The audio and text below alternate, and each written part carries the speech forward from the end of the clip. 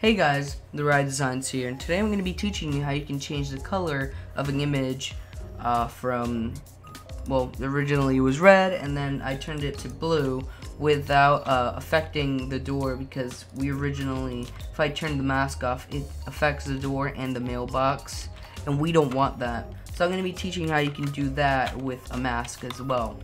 So first off, I'm going to delete my layer and I'm just going to hide it for later use.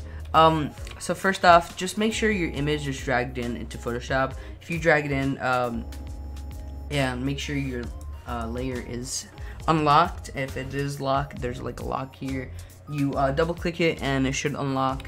And then the first thing we do, make sure you have your adjustments somewhere so you can see them. If not, go to Window Adjustments and it should be there. I'm using Photoshop CC 2014. So I'm not sure if it's the same with older versions. So you click your hue and saturation, and we have our hue and saturation adjustment layer here. And instead of just like playing around with the colors and changing them, as you can see here in the master, it's also changing the color, not only the background, but it's also affecting the wall and the window and the mailbox and even the pipe here. But we don't want that. So I'm gonna put this at 0. And I'm gonna make sure I have it on red, and then I'm gonna make it blue, because that's what I had in the original image. And as you can see here, it made the background blue without affecting the pipe, but the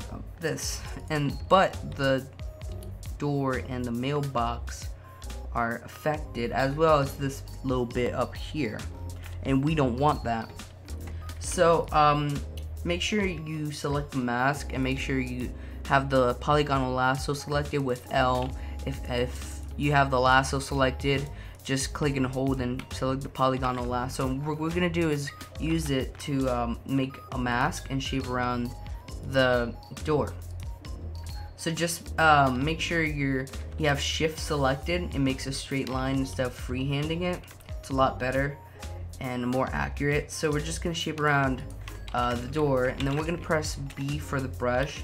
Make sure you're painting in black here, and then just paint like that, and you should see here that it creates black block, and that's the mask. So you can see the door is not being affected by the adjustment layer anymore. So we're gonna pretty much do the same thing with the mailbox as well. So I'm just gonna shape around the mailbox. It's a little different than door. Let me create that again.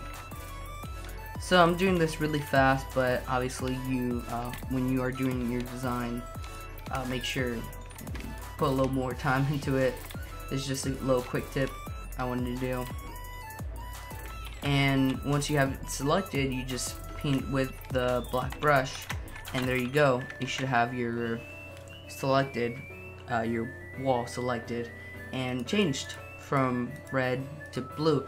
And this varies with every image though, so you just gotta play around a little bit and apply these techniques I'm teaching you. And also, since we have this green here, if I turn this off, it's kind of pinkish, and instead of the red here.